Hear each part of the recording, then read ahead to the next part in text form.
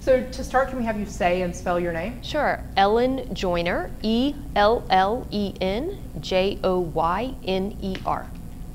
Wonderful. Well, today is Thursday, July 26th, and we are at Bombshell in Holly Springs, North Carolina, with an interview for the Well-Crafted NC project. So Ellen, to start with, can you just tell us a little bit about yourself? Where are you from and how did you get here? Yeah, so I'm from Cary, and well, not initially, but basically grew up there since I was in elementary school, and went on to college in East Carolina and got an undergraduate and then got a master's in business from Meredith here in Raleigh, and then kind of moved around in the area and then ended up in Holly Springs about 13 or 14 years ago.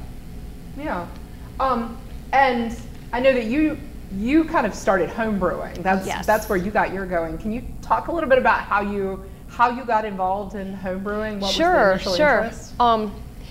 Well, I discovered craft beer, and believe it or not, it was like Carolina brewing. It's craft beer. Drinking it at the Devil's Ridge Country Club, or the club that we played golf at. And so I really was starting to hone in and say, oh my God, you know, this is so much better beer than the stuff that you traditionally were thinking of, or that you drank in college, because that's what you could afford. And my brother bought me a homebrew kit for Christmas back in 2005, I believe. And the very first batch of beer I brewed turned out really, really well, and I was hooked at that point. Do you remember what that first batch of beer, what it was? It was just a pale ale. So it was done with liquid malt extract on the stove, top it off with distilled water, and pray.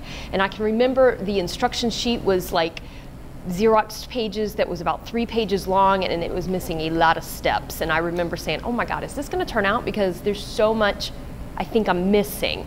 And then after you do one, and then you discover some of the pains that you have in your first home brew, such as adding the corn sugar to the individual bottles, you start to build on it. And very quickly it becomes a very expensive hobby. Going from that, what resources have you kind of drawn on over time to grow as a brewer? You know, a lot of reading. I mean, thank God for the internet, and you don't have to go and look in encyclopedias or go look up card catalog stuff at the library anymore. I mean, with the internet, you know, you can pretty much find everything that you need to know on there. So anything I could put my hands on and read is what I did. And then I would go and try it. And one of the things that I did as a home brewer is I was more trying to understand what was going on. And so I kept brewing the same recipe over and over, just tweaking it and trying to get the perfect recipe, whereas a lot of home brewers will go out and brew a whole lot of different styles, and every time they're brewing a different style. And I just took a different approach because I wanted, I guess, more the science behind it and understanding what was going on. So that was kind of how I would brew, is pick one recipe and then just keep trying it until I loved it, and then move on and do something different. Yeah. And can you talk a little bit about how you went through the process of maybe even developing or perfecting recipes? Recipes, sure. You know, it would be tasting it and saying, what did I like or what did I not like? Did it have, you know, too much toasted or roasted or biscuity, and, you know, was the hops too overpowering? Did they linger? Was it astringent? And then I'd go read and find out why. And I can remember, you know, doing different things, such as, you know, stabilizing my mash pH, not understanding when you first start to brew what pH really does in brewing. And, you know, doing things like that, to filtering my water and running it through a chlorine filter, you know, sending my water off for analysis so that I could start making adjustments. And it really was just, it builds upon itself, and it just came back to taste. And then I'd give it to all our friends, you know, what do you like about it? And they would say what they liked or didn't like, and that's how I'd go about fine-tuning it. You know, I kind of have this little motto, is it as good as it can be? And sometimes we use that here when we do a beer and it sells really well, and then we say, is it as good as it can be? No, we can add another pound of orange peel to it and it'll be better. And so we kind of take the same approach here. Yeah. Do you have something that you would consider to be like your favorite thing? What was the thing that hooked you from that homebrew kit to, you know, not just going, well, I did it once, it was fine? What was there a favorite thing that was really the hook for you? I think it was that I made it. I like to make things. And, you know, even growing up as a kid, I was a very crafty person. And the gratification came fairly quickly. I mean, it's not like doing your lawn where it's instant gratification for the work you put in. You still have to wait a couple weeks. And it was the science behind it. It was, you know, let's change the yeast up on it and see how it changes. And as we grew, and as I brought Michelle into the fold in brewing, we bought bigger and bigger systems, bigger and bigger pots. I mean, we should have just gone for the gunzo at the very beginning. We would have spent far less money. And being able to say, here's one batch, let's put 3 different yeast strains. Let's use 5 gallons with this yeast strain and then see how it worked. And I think that was just, it was the experimental portion of it. Yeah, and you mentioned Michelle. So let's talk a little bit about kind of the path from the homebrew kit here at Bombshell, and how you guys came together and how we got to this point. So we were avid golfers. I don't play anymore. So anytime it would rain, we would go brewery tour hopping. And back in 2006, 2007, 8, there was only a couple breweries in the area. And so we pretty much stuck to Carolina Brewing and Aviator. And one day Michelle was saying, you know, she was like, we hate corporate America. Why don't we do this? And so I was like, are you serious? And she said, sure. So, you know, I taught her how to homebrew. We spent a year kind of writing the business plan, teaching her how to homebrew, seeing if it was something we really wanted to do. And then from there, it was like, okay, let's just take this risk. Let's take this leap, because if it fails, we still have time to recover at our age. And that's how it started. Yeah. And, you know, you mentioned kind of the corporate culture and the corporate background. Do you feel that kind of having that experience before diving into the brewery has helped? Absolutely, absolutely. I probably wouldn't have done it had I not had my corporate background. The thing that corporations do is they instill process.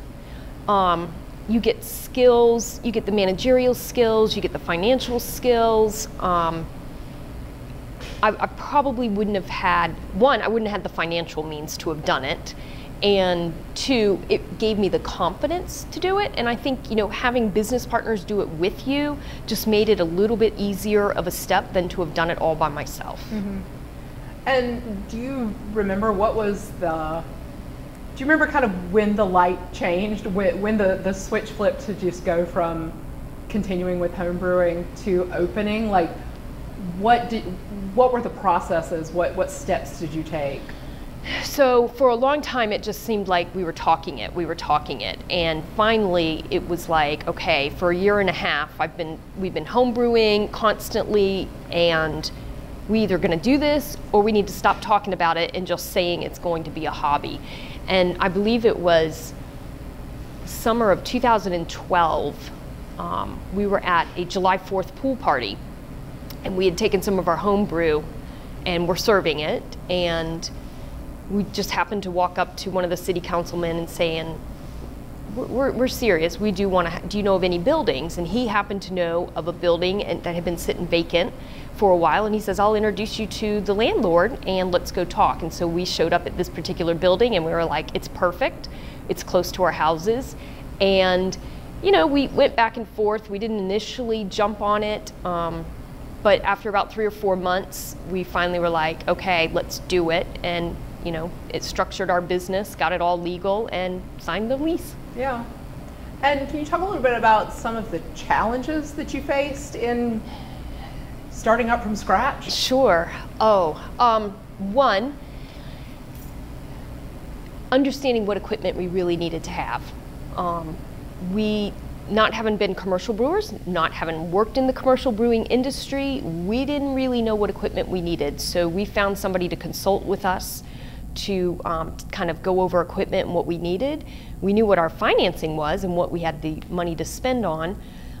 Then, you know, you're building out something, and I don't have a construction background, none of us did, and we're suddenly running a project that needs to happen. What we did know is it needs to happen fast, because every day that it's not happening and that we're not open, we're paying rent. And so we went through the venture of, hiring the contractor, and there was a lot of days nothing was going on here, and us just not having run a construction project, sometimes keeping people on site to do the work because they wanted to come for a full day's worth of work, and if it was just a tiddly thing to put a bar top in, you didn't see them until they had enough to do to occupy a day.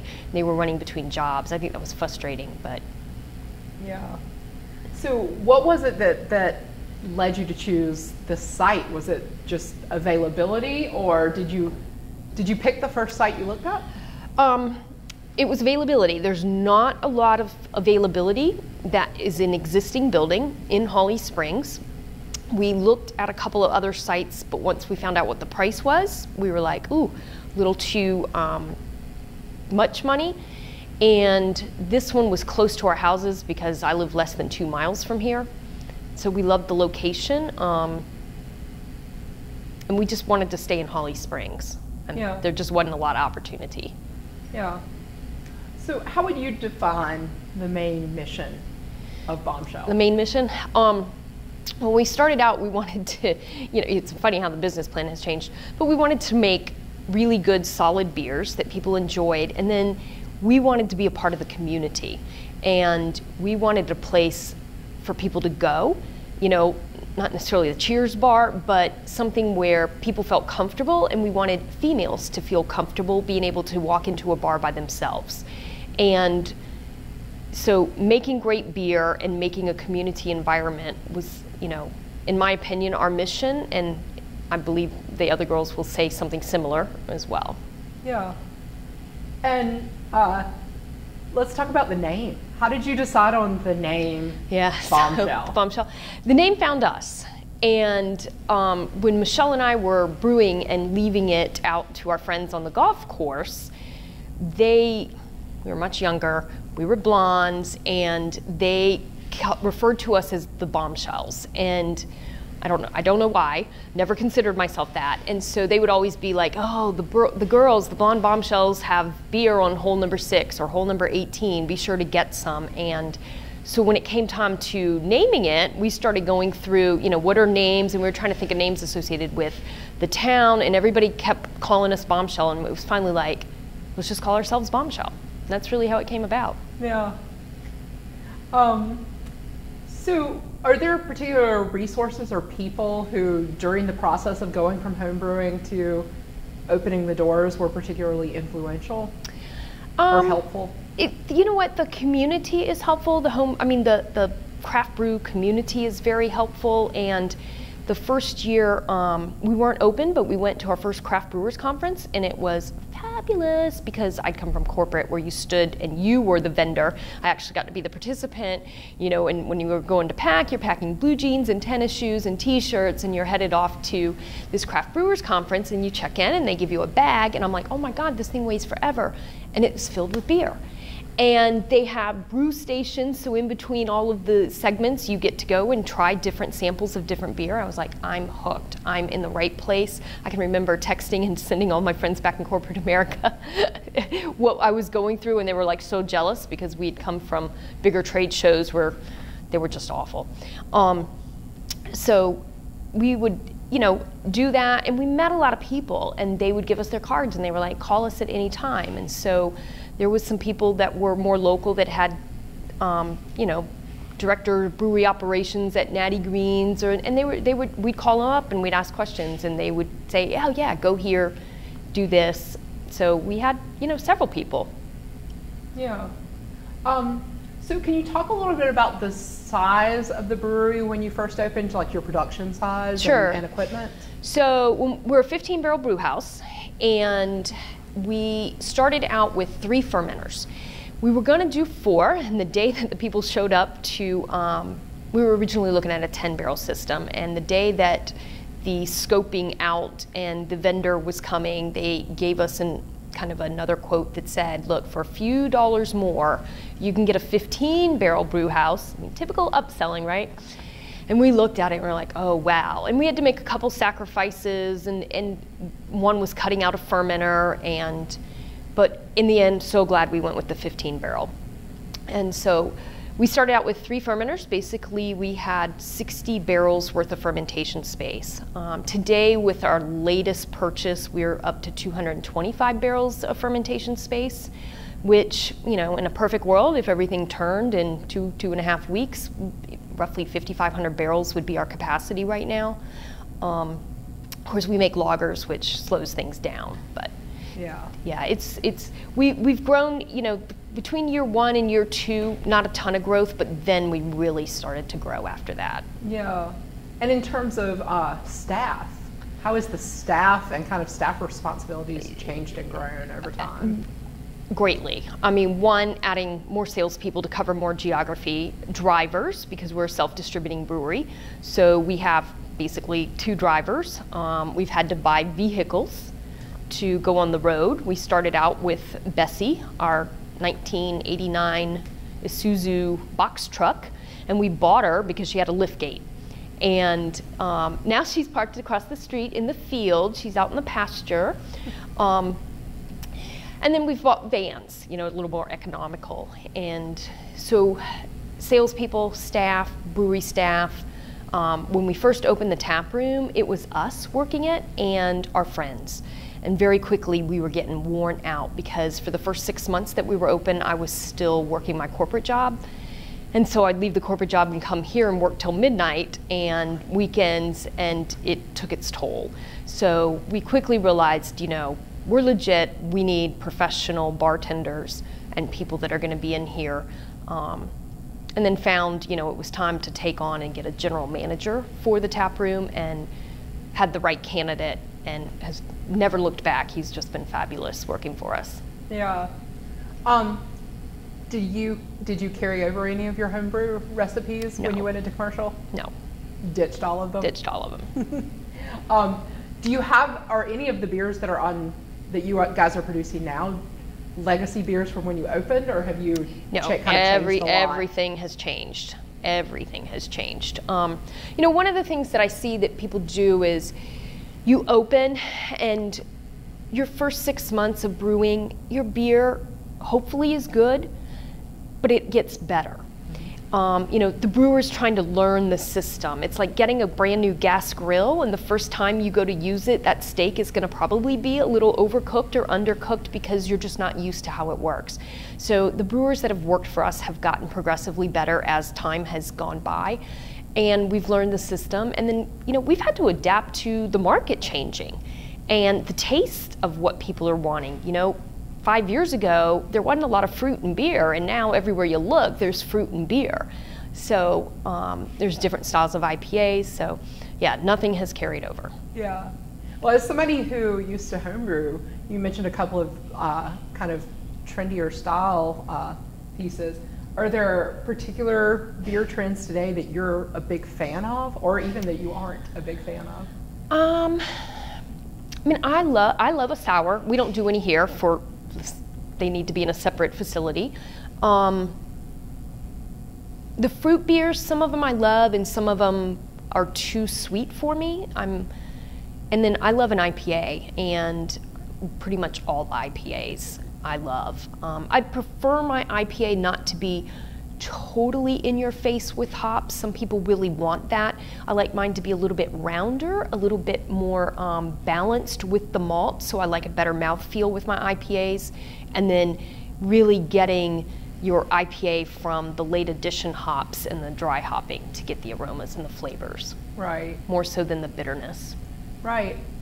Well, I guess also thinking back on outside of Bombshell, but in the region, can you talk a little bit about how the Triangle beer scene has changed since you guys opened? Yeah, a new brewery opens about every day. I mean, there's one opening while we talk, I'm sure. And the consumer, I think that the age group of people drinking craft beer is a lot lower, younger than when I was coming through, because when I graduated from college, I just didn't have money, and we were still drinking, what can I buy a case for $10 for? And now you're finding college kids that are drinking craft beer. So that has changed. Obviously, there is a lot more breweries. So the competition has gotten harder, and the consumer is always about what's new. You don't find them going for their staple. You know, everybody used to always say, this is what I drink every weekend. I might venture a little bit and try something, but for the most part, I always keep the same thing in the refrigerator. And the craft brewer doesn't do that. The craft drinker doesn't do that. I think that you can see that for the fact that you can buy singles now and mix and make your own, you know, 6-packs and 12-packs, as you will. Right. So here at Bombshell, do you have a beer that you consider to be the flagship beer? So our Head Over Hops IPA is our flagship. It is our biggest seller. And H-Town Lager is probably our second biggest seller, and it's two different drinkers, right? You've got your lager, I don't want any hops, and then you've got your hoppier beer. And so those are our two biggest sellers that we have here all year. We make such a variety of beers now. We make a lot of one-offs, and you know, we make them one time, and then if they catch on, we keep them in the portfolio, or we'll bring them back periodically, and then if they don't, then you know, they go on and the next one comes about. Yeah. So can you, and there, I'm sure there isn't one, but can you talk a little bit about maybe a typical week here in the brewery for you, from your perspective? Yeah. So typically, because I do most of the bookkeeping, I was doing all of it, and we've just recently hired somebody to take some of that off. So it's usually, you know, doing the bookkeeping, checking with orders, production orders. You know, Monday mornings start out with a production meeting. That's the very first thing that happens every Monday morning, is a production meeting, so that sales knows what's going on and when beers are going to come out, and that everybody's on the same page. And then we discuss what, you know, new beers we need to make, or what needs to get back in tank because it's selling really well. And then it's, you know, problem solving. You know, oh, we're out of CO2 gas, or it's getting low, make a phone call. You know, the CO2 people are supposed to always be here, but they don't. So, or it's, you know, this is broke, get this done. It's keeping up with, you know, your daily receipts, all of your bookkeeping, your orders, answering the phone calls, you know, people wanting product. It's, you know, answering to the employees that need help with something, making sure that, you know, we have all of our supplies, ordering of brewing materials. Most of the brew materials, the brewer orders his own grain. We don't have to do that, but if he needs hops, then, you know, I'm trying to locate hops for him, and just kind of laying out the production schedule to make sure that we have all of the supplies when we need them, without bringing too much in at a time. Right. So can you talk about some of the biggest challenges that you feel like you faced in opening the brewery and growing the brewery too? One is knowing when you need another human, because it's that, you know, cart before the horse type thing where you really need the help, but the revenue isn't quite there to support it. And so you end up asking a little bit more of your current employees, and to generate that little bit of extra dollars, so then you can afford to go and hire somebody, and then you gotta wait for that to kind of pay off and turn off. And I think that every entrepreneur will tell you that is a huge struggle of when to put the next person on staff. The other thing is affordability of certain things. You know, we want to be able to offer our staff so many things like 401ks and various things, but it's expensive, and trying to get to that point that we can provide those are big challenges. Making sure that every customer that comes in here has a good experience, and addressing, you know, customers when they do have complaints, which isn't very often, but occasionally you do, and you need to jump on it right away and not let it fester, and solve for that. And things breaking. I mean, I always joke with my brewer that I need to start writing a blog about the day in the life of a brewery owner, because there's always something that's unexpected that goes wrong that you weren't counting on. You know, some days you just feel like, oh my God, it's been 3 weeks of nothing but a gray cloud over top of our heads. And then you'll go weeks and everything is wonderful, and you're like, oh yes, we're finally cruising. And then the van breaks down, and it's a $2,000 expense, and oh boy, we need the van. How are we gonna make our deliveries? Well, who has a vehicle? You know, those challenges all the time. It's, you start to laugh. Sometimes you have to, because something breaks. And, I've learned how to fix boilers, repair sight glasses, how to restart my chiller because the breaker trips. There's certain things you just learn. Oh, I know what's gone wrong, and you get in there and you do it. Our keg washer broke. I got a phone call from my brewer, and he said, keg washer's not drawing up sanitizer. What do I do? I said, check valve. And I come in here and replace the check valve. So yeah, I've had to learn to do a lot of mechanical things that I never thought I would have done. Yeah. Yeah. So kind of looking back at your hopes and dreams when you guys first opened to today, are there things that kind of really surprise you now? Things that you never would have anticipated 5-10 years ago, even when you were first homebrewing? Yeah, there's definitely things that surprise me. One, how many people know who I am, but I don't remember their names always. I think just the amount, I never thought we would have as many employees as we have. When we were writing out the business plan, or I was homebrewing, when we knew we were going to open this, I think we always thought we could do it with 3 or 4 people, and you can't.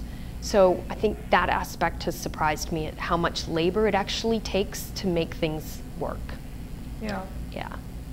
Yeah.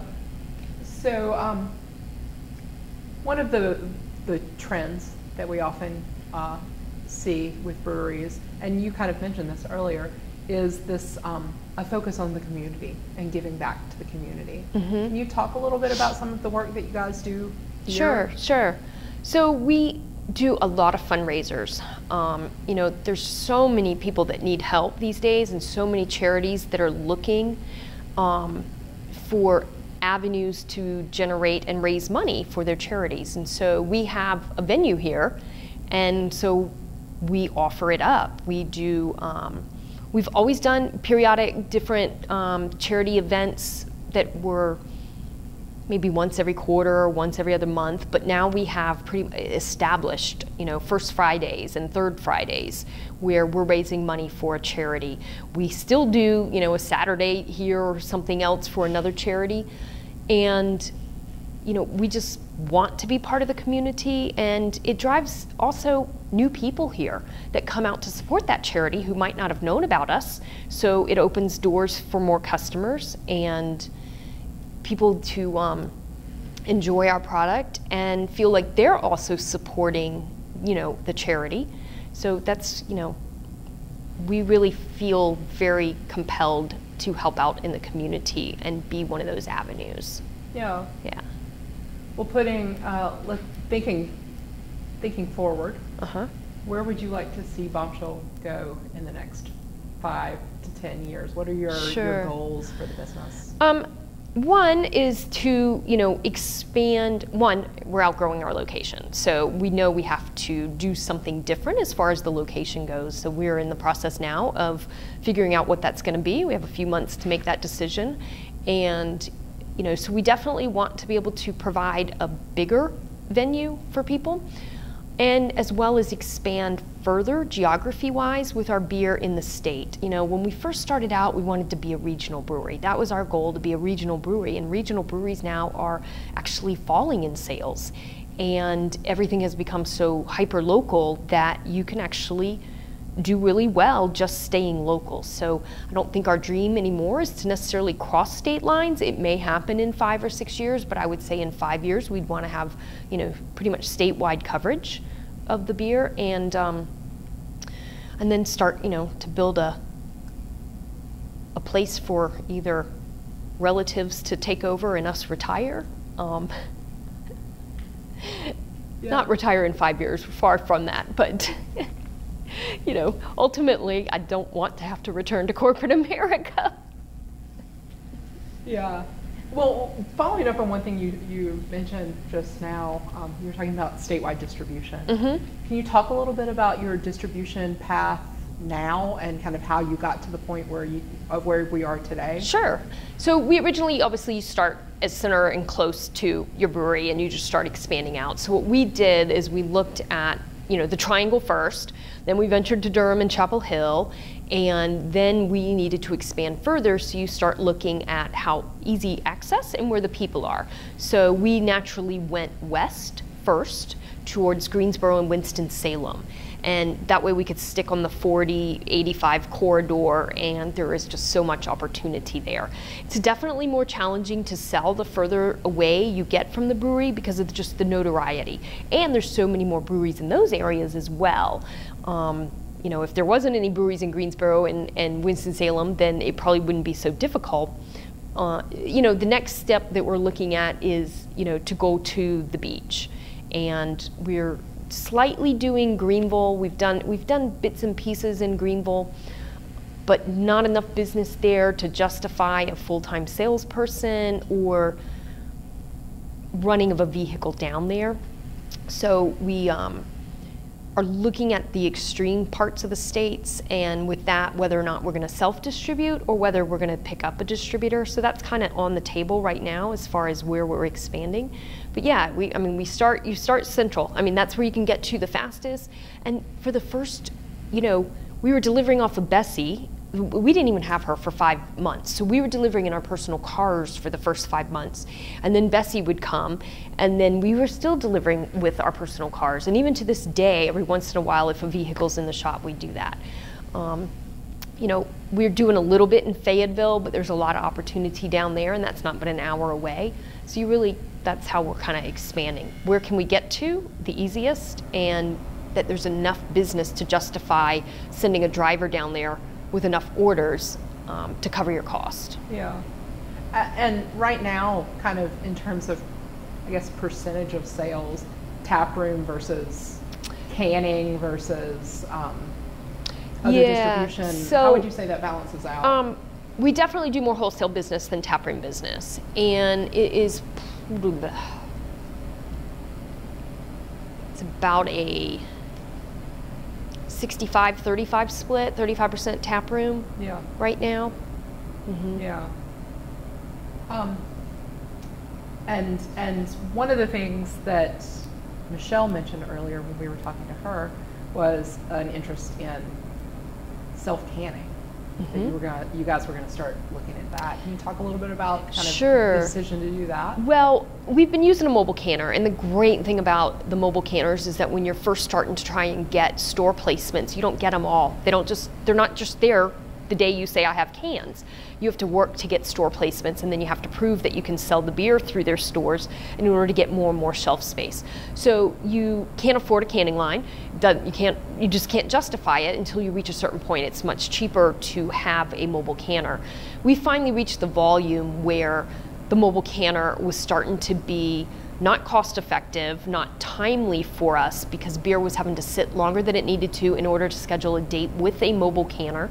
And mobile canners, because for them to show up, you had to do a certain amount of volume or the price was prohibitive. And so a lot of the one-off beers, we just couldn't justify, I'm only gonna can 9 barrels because the mobile canner didn't want to show up for 9 barrels. And so we would have to get 2 or 3 beers in process and then can them all at the same time in order to justify the cost. So we finally hit that volume level where it said, we're hurting ourselves. Just the mobile canner is expensive. Beer's sitting around longer than it needs to. It needs to keep moving, and we're getting bottlenecks because of the mobile canner. So we just recently purchased a canning line, and we're just waiting for it to show up. Yay. Well, as you know, one of the things that we haven't mentioned in this interview yet, but Bombshell is a 100% woman-owned business. Which is not commonly found in the beer industry. Can you talk a little bit about being a woman-owned business and the importance of that to you? Yeah, you're right. I think when we first started, when that very first craft brewers conference that we went to, they said like 2% of the brewing industry was females. It's higher than that now. And women are definitely have become more of a craft drinker as well, and so they're wanting to be in the craft beer industry. There's goods and bads of it. I think there's certain things that women are just more apt to do. When we were building the tap room, we had the woman touch on it. We wanted it to not just be in the corner of a warehouse with a bunch of picnic tables and, you know, slap some stuff on the walls. I mean, we actually took some real thought into putting a design to it, making it a nice space that people wanted to hang out into because it's about length of stay. And then, you know, I think there's certain levels of details that we as women, our brains are a little bit more programmed into. Perhaps a little bit more customer insight about building that customer experience, plus our corporate backgrounds being on customer service side of things, built that. And then there's been challenges, you know, physically, it's hard for me to lift the 50-pound grain bag or the 55 pounds, they're almost all 55 pounds. There's certain things that, you know, I can't lift a half barrel keg. I can't do it without help. You know, a guy can certainly do that. From an aspect of getting along and other people helping, you know, we've just had wonderful help when we've needed it with other breweries that have been over in a heartbeat. We had, last fall, we heard this big bang. Actually, my brewer's wife, they were eating lunch in the back on a Saturday, because he's not normally here on Saturdays, and they heard this big thunder and realized it was coming from the cooler, and a big ice block had built up in the fan unit and fallen, and water was gushing out everywhere. And immediately it was like, oh my God, what do we do? And I texted one of the guys at Carolina Brewing, and within 5 minutes he was walking in the door. And this was on a Saturday. He happened to be right around here at the Food Lion, and so he came over, and you know, everybody jumped in trying to solve the problem, and we ended up finding out, you know, what was going on. We got it fixed, and then on Monday the repairman showed up and added a little device so that the unit would cut off 1 hour every night. I mean, those are little things that you don't think about, that if it's not properly draining, it's going to build up ice. And so I think there's goods and bads of being the female. You have to look at it as the positives, and as Michelle used to say, you know, not everybody has to have a beard to brew beer. So if a woman walked through the door right now, said she wanted to open a brewery, what would you tell her? What advice or cautions would you give her? I hate to discourage anybody. It's a lot more work than you ever will dream that it's going to be, and a lot more work and a lot of sleepless nights, and takes way more money than you thought it was going to take. But if that's really your passion, you'll be successful. And be very critical of yourself as well. I think we're our worst critics. You know, this beer is good, but it ain't the best. Let's improve on the recipe. I think you have to be able to take that approach and listen to, you know, feedback, and most people won't tell you to your face that something's not good. They just don't return. So yeah, to the female, if it's your passion, then go for it, but find the right location, find the right team of people to work for you, and have fun. Yeah.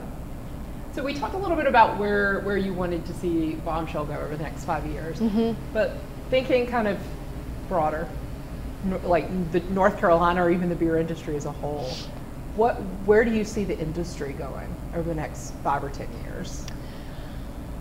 I think for a while it's going to stay even more and more local, and it's going to become more crucial for people to stay local as far as the breweries go, because what I'm seeing is the big guys are buying up some of the craft brewers. They're putting the squeeze on the corporate accounts because we're feeling it, you know, because they're losing shelf space. The other thing that I see is going to happen is just the cost of things are going up, and I think this is going to be a real challenge because the big guys, the big dogs, have the resources to drive prices down and can afford to take lower margins than the smaller brewers. It wouldn't surprise me in the next couple years if everything on the shelf from a local craft brewer goes up by $1. you know, where you're used to paying a $9.99 price point, that it's going to become a $10.99 price point. I mean, ingredients are going up, and the more brewers that come in, the demand for hops and grain is growing, and so those prices are going up. And I think it's going to be a challenge, and if you don't try and capitalize on your local market and your taproom sales, distribution is just going to get harder, because the grocery stores are catering to the big guys because they're offering better pricing, they're offering deals, and kind of trying to squeeze the little guy out. So you really have to look at your model and how do you become a destination within your own community to where you're just like the restaurant that they go to every week. You need to become, you know, that craft brewer that they go to every week. Yeah.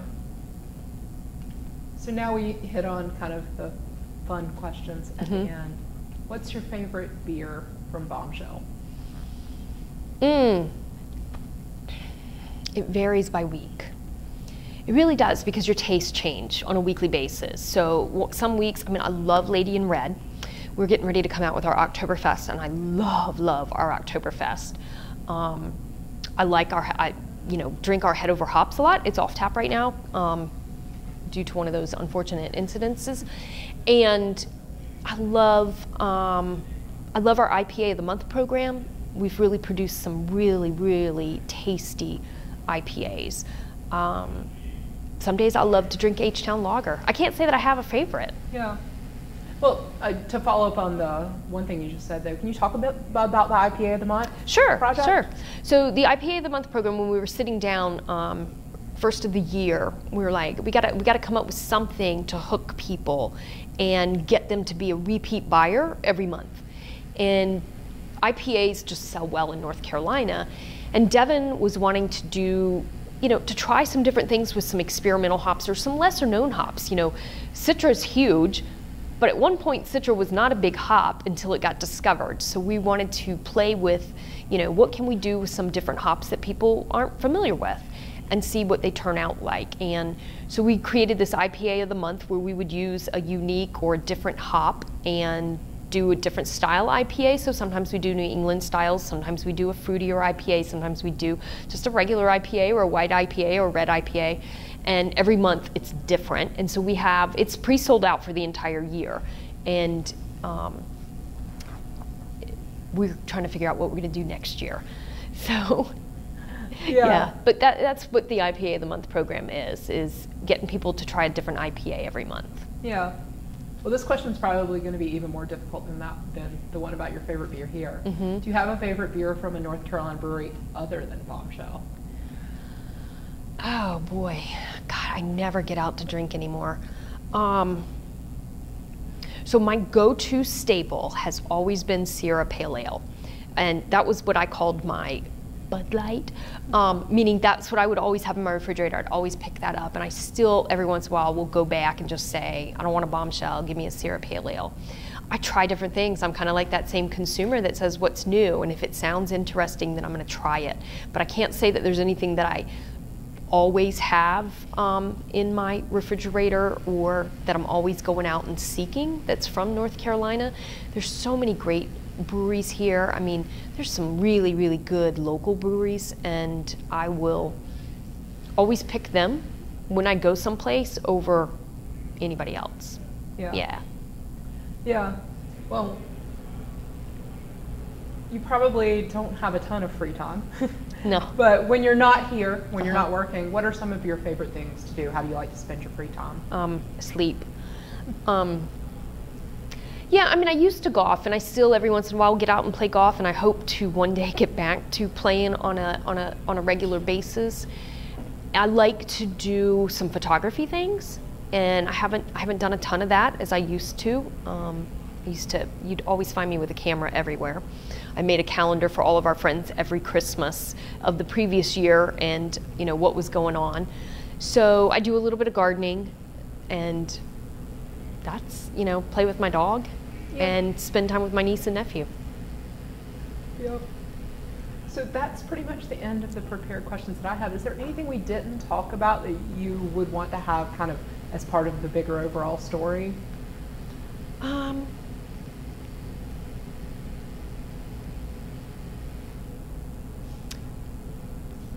No, I think Okay. we're good. Awesome. Well, All right. thank you very much. Sure. Thank you.